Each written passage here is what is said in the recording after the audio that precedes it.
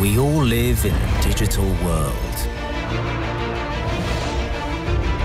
We all need it to be open and safe. We all want to trust. And to be trusted. We all despise control. And desire freedom. We are all united. Welcome, everybody. And if you wouldn't mind turning on the cameras, just for the kind of the, let's see you all, and then later on, if that's all right with all of you, I'll take the screenshot of everybody to share on our social media. Of course, if you don't want to be on the screenshot, turn off the camera, and that's it. And yeah, so some of you don't know me, some of them you do, some of you do know me. My name is Daniel, and I'm a co-founder and a co-organizer of this talk. Together we have with us, in the order of my screen to the right, we have Robert, Sylvie, which will be presenting with me together. Sylvie will go first, then Robert, then I will be at the end. Leila, you know, Elena, you know, and Ali, they are part of the team. They are team members. Hi, George, nice to see you from USA. And Adriano as well is a part of the development team. Then we have two IGFs, welcome. And Captioner and Dominic, welcome as well. So yeah, feel free to take up the mic and discuss. Let's not make it like just me talking. Let's start with to my right, Robert. Would you like to say something, or let's just talk a little bit about stuff? Unmute and introduce yourself if you want to. Yeah, hi, afternoon, Daniel. Afternoon, everyone. Yeah, I'm Robert Herrian. So I'm presently based at the law school of the Open University here in the UK. And my research interests are based in law and technology, kind of across private law and property law, a particular interest. Hence why we're part of the discussion around copyright today. So yeah, that's why I'm here. Looking forward to some interesting discussions today. So I'll hand over to Sylvie. Good afternoon. Yeah, I will make a presentation of the organization later when we can share the screen. So my name is Sylvie Fodor. I'm the executive director of a trade organization, which means we represent, a federation. We federate visual content producers in the large meaning. I'm talking here from Berlin. I'm in home office, so I'm talking from my home, but we have an international membership everywhere in Europe. Anyway, we've been very active in Brussels on this copyright directive, and I will say a little bit more when it's my time to speak. If we can share the screens, I don't know. Otherwise, maybe if we can't share screens, we just can say something. I don't know. I can share my own screen. Maybe I don't know if it's a problem. I'm just trying to help. Yeah, I apologize. I'm still struggling a little bit, but regardless, thank you so much, guys, for taking the initiative. And we already have our speakers self-introduced. Let me see if, can you see my screen? Because I still struggle with sharing. For some reason, I don't think I have the rights. You don't. Okay, Leila, do you have the rights of sharing the screen?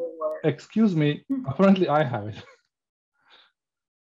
Okay, well then it's beautiful. Daniel, yeah. Can you please? Sure.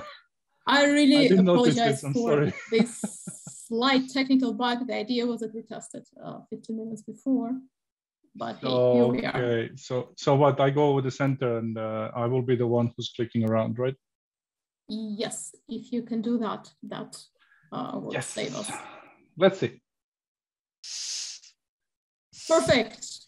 here we are. Okay, so again, so basically, you guys, I guess, all know since you joined the agenda that we're going to be talking in the remaining 30 minutes.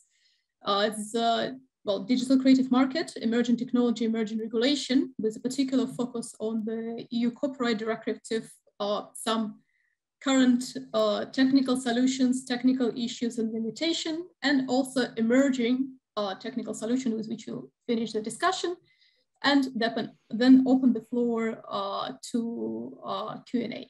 So let's go right to it. First, Sylvie will give us a perspective of the creative industry. Sylvie, please take the floor. Thank you. Thank you. Yeah, okay. Yeah, so thank you. I'm very happy, very honored to be here and to be talking about this important subject on behalf of our varied membership. So maybe you can just go to the next slide, please. Yeah, so that's a presentation of CEPIC. I thought, you know, I'd make a short presentation. I'm not sure if everybody's familiar what trade organizations do and what CEPIC does. So I said we represent visual content producers. This means picture agencies, but also, of course, the photographers or the videographers. Picture agency, Getty Images, for example, is a member of us in all areas, press, doc, and heritage. And we also have several technology providers as members. And this is not a detail, as you will see and in my presentation. So everywhere in Europe mostly, but we are registering, we just registered as a European, as an international organization as this month. So what do? We share information between members, and we also fight for the interests of our members. When I mean fight for the interest, I mean mainly that we fight for copyright online. This is why I'm here on this talk, and this brings us to the next slide, please. Yes, so that's why we've been very active in the debates, in the making of the EU Copyright Directive, and we focused all our efforts on Article 17. We've been trying for years, and I mean that through different means, copyright legislation being just one means among others, to solve the value gap. What's a value gap or the value block? The value gap is the name given to this disbalance that you have online, the value of value distribution, value of content distributed by users, shared by users, with online platforms such as Facebook or Google making a lot of money thanks to this creative content, and creators very often making very little money, if not no money at all. That's then value block. That's why we call it value gap, value block. And we supported, we fought for Article 17 as a tool, as a mean to solve at least partly this value gap.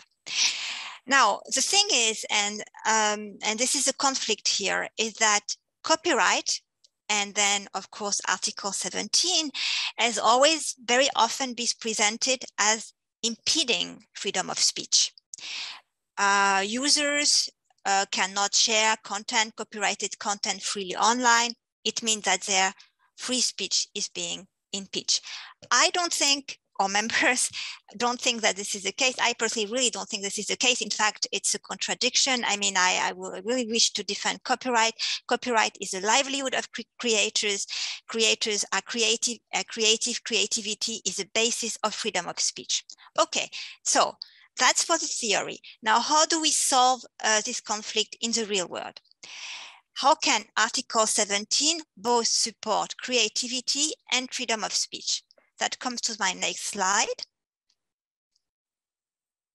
Yes, well, technology is a key. We've always said technology is a key, and among our members, we have several companies that they help us a lot in our consultations by providing information, and they are looking at the market. So technology it's a key. I mean, it's at least one very important part of the solution. On this slide, I made a difference between technology existing before Article 17 and technology existing after Article 17 have come into being. And then I also make a difference between technology that is compatible with Article 17 and technology that enforces Article 17. Regarding the first point, it's quite obvious that to have a technology, since this technology is developed and provided by private vendors, you need a market for this. So before Article 17 came into being, we have to admit that the market didn't exist for it, right? And at the moment, we are in a period of transition. 2019, 2021, where we have work in progress. We have several companies, some of them are members of us, working on a technology that will enforce Article 17 in full. However, what we had is that we already had technology that could support this Article 17. That's what we had before. That's what was part of our consultation at the EU.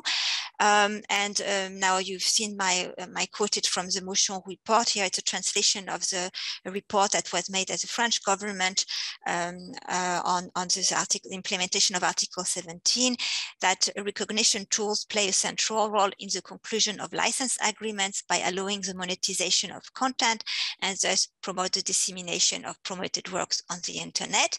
And Article 17 is intended to extend and broaden a dynamic which is favorable to creation and has already been initiated on certain platforms, hence the increased importance of content recognition tools. And that's where we are now. We already have technology that is compatible with Article 17. I could, of course, in the discussion, I can say a little bit more about this, but let's say I will just give one example here for the presentation, the Google licensable badge, with what they developed with CEPIC in 2018. We think it's compatible with Article 17. It covers a number of aspects of Article 17. And then we're still working on the technology that will enforce properly this article. Yeah, and that's it, I guess. That was my message for today. Thank you very much. That's my last slide. Perfect. Thank you very much, Sylvie.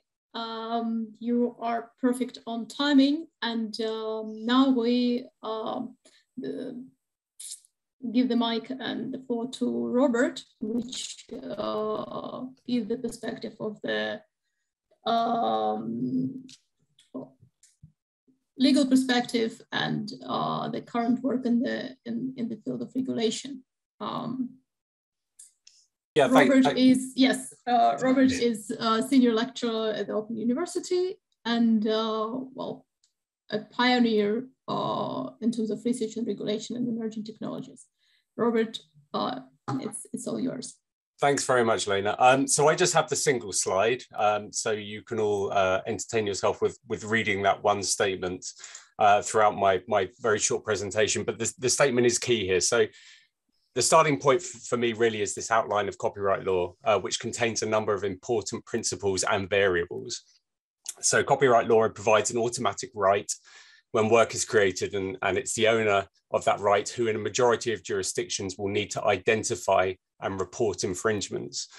So the issue of copyright online or offline is not one of law's failure to provide protection for creators, artists, and so on. Any suggestion of an absence of law really in this regard is incorrect, whether we're talking about civil or common law jurisdictions. But just because laws are in place does not mean that they are enforced, or indeed that they are enforceable in any realistic or reasonable way. So we have a gap, another gap to add to Sylvia's value gap, I guess, and it's a legal one. But it's one that technology may seek to fill, but equally one that continues to breed uncertainty and a lack of confidence. So as the 2004 EU directive on the enforcement of intellectual property rights shows, confidence is low or it's even lost when an inventor or creator risks not being able to derive or have the opportunity or the potential to derive a legitimate profit from their invention or creation. And we know law and regulation have a role to play in fostering a confident copyright regime that can facilitate wider economic benefits for communities and for countries. So enforcement rather than a need to evidence a prima facie right is required. but seems to be an intractable problem, certainly as innovation in systems and networks continues to make copyright infringement perhaps easier and more widespread, or equally perhaps less detectable. Now, Article 17 of the Copyright Directive requires online content sharing service providers, or OCSSPs, to obtain authorization from rights holders before they add copyright protected content to a platform. And OCSSPs will be liable for content they share without prior authorization, unless the OCSSP has made best efforts to, 1, obtain an authorization, 2, to block unauthorized content and ensure that it remains blocked, and 3, promptly block or remove unauthorized content once notified. The question is whether such measures can successfully mitigate weaknesses in enforcement when infringements do occur. So without a means of reliable actual enforcement for breaches or infringement of copyright, an inventor or creator cannot confidently allow the widest possible dissemination of their works, ideas, and new know-how. And at the same time, enforcement should not hamper freedom of expression, the freedom of information, or the protection of personal data on the internet or otherwise. So in the UK and the US and certain EU countries such as France, Italy, and the Netherlands, infringements are tackled from both the supply side, that's content providers and other companies that facilitate access to material that infringes copyright online, and the demand side, so that's from individual subscribers. Although approaches do differ, there are universal aspects to the laws and policies put in place to tackle copyright infringement. So these include increasingly severe warnings and fines for demand side infringements, and policies for taking down content in cases of supply side infringements, as well as follow the money approaches that target stakeholders involved in copyright infringement, such as those who monetize content. Now, educating against copyright infringement is also seen as a worthwhile measure, although its effectiveness is really debatable. South Korea is arguably the most progressive legal regime for tackling copyright infringement, including a distributed network of extrajudicial actors, notably the general public, who assume responsibility for identifying and reporting infringements, as well as a relatively successful judicial system that is able to terminate ISP accounts and apply injunctions to prevent offenders from further infringing. However, in progressive systems such as South Korea, dealing with copyright issues is incredibly labor intensive. It's a form of data and information laboring for which the public, for example, are not necessarily compensated. Although we might argue there is a moral obligation to foster fair and just online spaces for all, which outweighs the financial reward an individual might expect. Technical measures in the form of automation of the tasks of identifying and reporting copyright infringement seems the obvious response, and one noted in part in the recent judgment of the Court of Justice of the European Union on the request of a preliminary ruling made by the German Federal Court of Justice in relation to 2 proceedings concerning unauthorized uploading of copyright content to YouTube and to Uploaded, which is a file hosting and sharing platform. So of particular interest to me, I suppose, in my own work, are semantic systems that are able to recreate and interpret existing legal regulatory provisions and deploy them as effectively as extrajudicial and judicial means presently to hand. But I do want to stress that this is not an answer rooted in a technological workaround of the law as we find it offline. It's really about technology using laws that in many cases we already have. So that is technology finding itself in the law, therefore, not the other way around. So back to you, Elena. Yeah, thank you so much, Robert. And I just heard from the organizers that they kindly gave us 5 extra minutes since we weren't able to start on time. Without further ado, Daniel, please continue with the technical perspective on the issue. All right. As Robert said, yeah. Okay. It's not going to be an easy task. Let's not lose more time. I'm gonna run through this. Thanks, Robert. Thanks, Sylvie. So to kind of connect what I'm gonna talk about, which is technical part a little bit, and Robert, is that the real world copyright is a very hard to verify in the digital world because you need identifiers.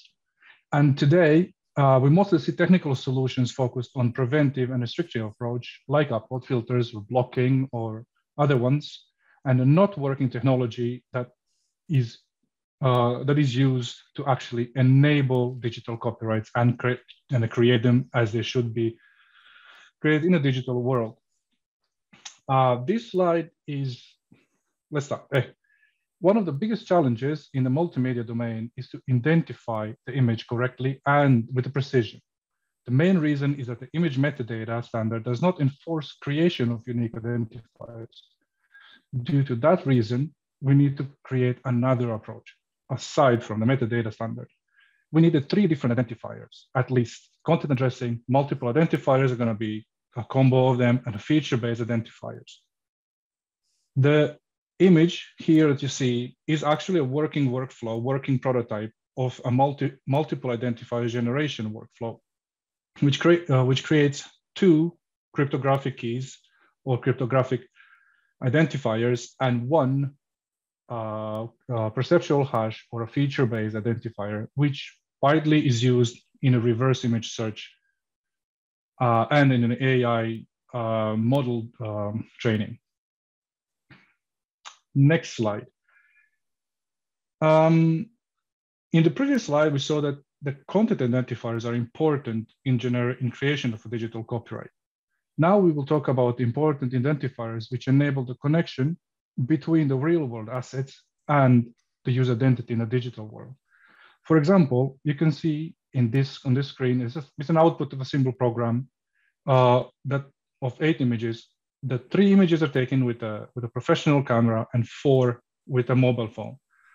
The camera model plus the serial number is the unique identifier of such a device, which unfortunately does not have an information enough for the mobile phones, which is majority of which are the devices that are used in majority of the time, most of the time, in creating the images.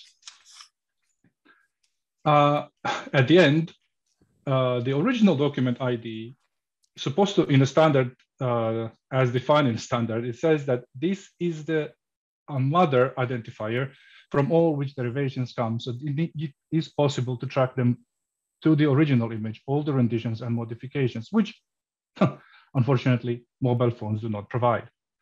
And like that's not enough of violation of the metadata standard. The mobile phones are actually providing some identifiers in a software definitions, which is not meant to be used like that. The software is it should be there to identify which software has been used to modify, not create. So this is the real world asset problem. This slide is about connecting the previous 2 slides. There is a saying in the Web3 world, and that's if you have access to your private key, you have access to your assets, Bitcoin or copyright statement. In this case, in this example, we can see a working version of Web3 copyright statement. It consists of the blockchain-specific public address, or most commonly an account ID, a signature section which acts as a real-world classic signatures by hand, and a claim, and a claim which contains the proportion amount in which which copyright is claimed, and additional resources like proof of existence of the real-world asset from the previous slide. On the other hand, all this is possible to be the only way to make this transparent and auditable is through this thing called Rule ID, which is actually a clean, transparent workflow of executing from a data to the actually proofs, which are bundled into claims, which are bundled together with the digital signatures into the final copyright statements. End. Thank you. Thank you, Daniel. And, so we have 5 minutes for Q&A. Yes, we have 10 minutes for 10 Q&A. minutes, excellent. Extra minute. If anyone in the audience has anything to add, has any questions, particular questions to our speakers, knows the time. So unfortunately, I believe that most of the audience is on the YouTube channel with the YouTube stream, watching the YouTube stream because of some technical issues.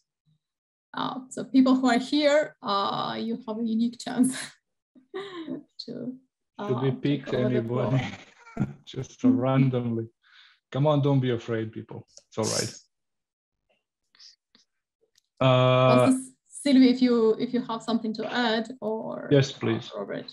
Now we have extra time. Yeah, I mean, I've got a question to put back to Daniel, really, which is this.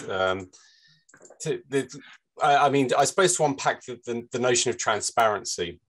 I mean, in your slide there, you described transparency as you were sort of passing the cursor over a series of letters and numbers. Yes. In other words, it's not what most people would consider an ordinary interpretation of transparency. So how do we reach a level of transparency which is more inclusive? Well, how would you define inclusive?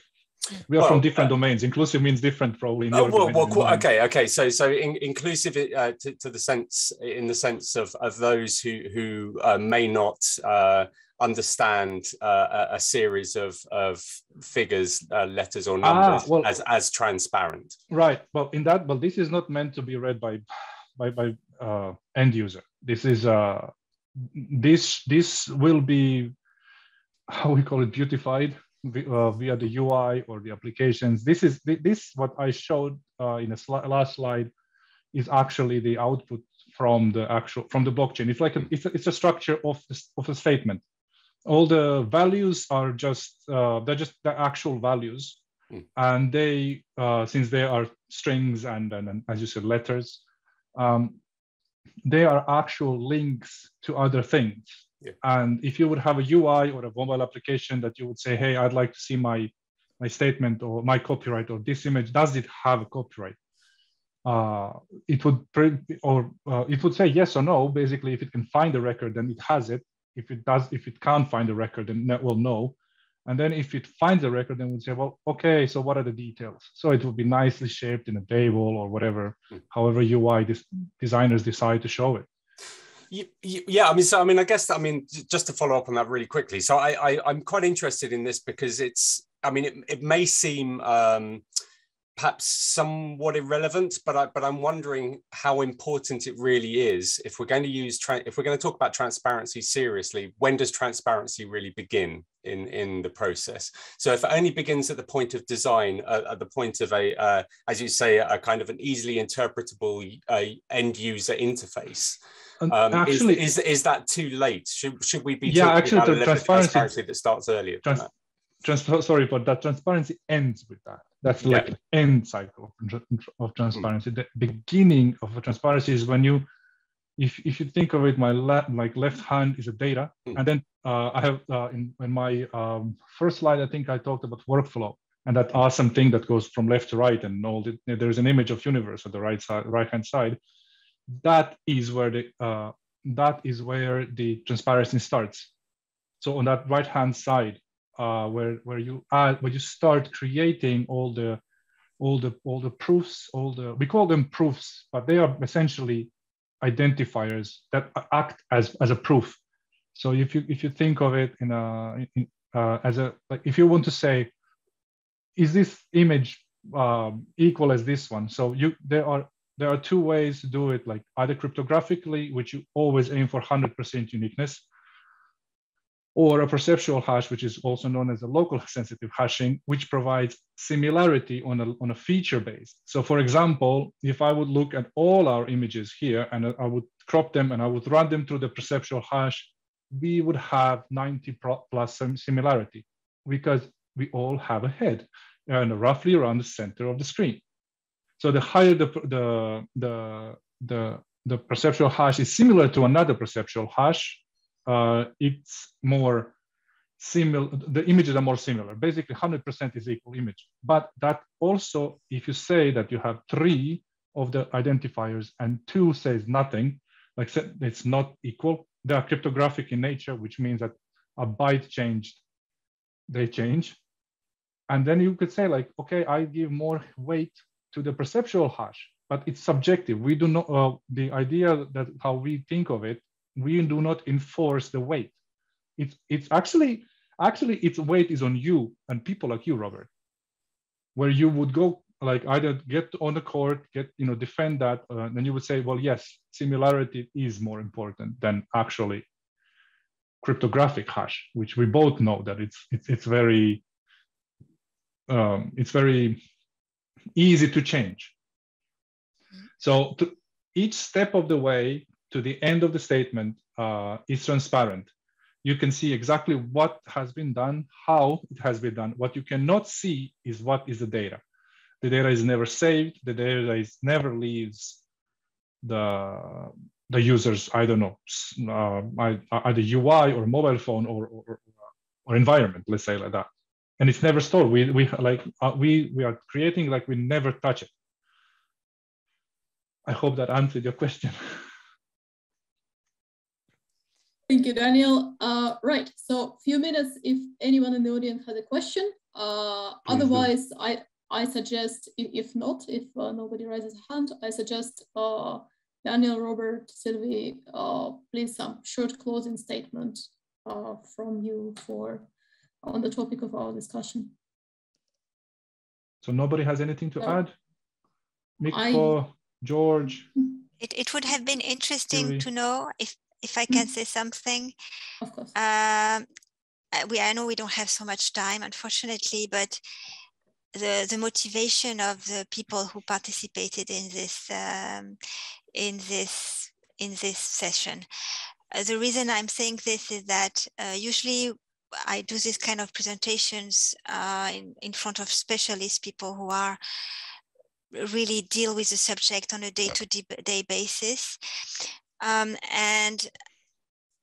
I don't know if anybody wants to say about something, but it would be, or maybe after the presentation, if we could know the motivation, the motivation, it would be interesting from my perspective as a presenter.